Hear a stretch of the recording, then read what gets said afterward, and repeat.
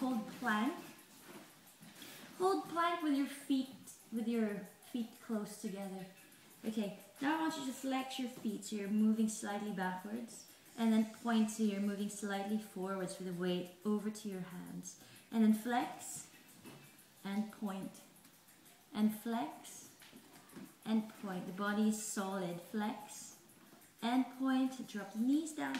Move back into child's pose to rest those arms. You're going to need them.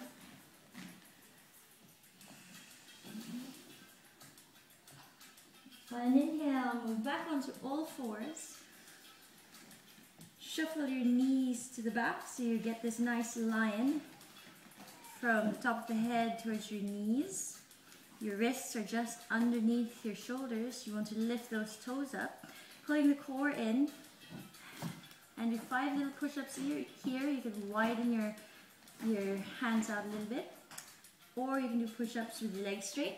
And 1, 2, 3, 4, and 5. Okay, go right round into child's pose and breathe.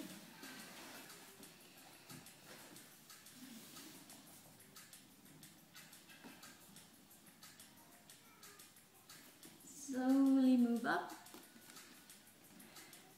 Back onto all fours.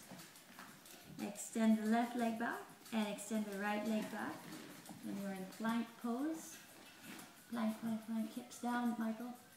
Yes, okay, hold. Good. Okay, bring the left knee into the chest. Hold it there and extend back into plank. Pull your right knee into your chest. Hold. And extend back into plank. We're going to run here now. So bring your left knee into your chest.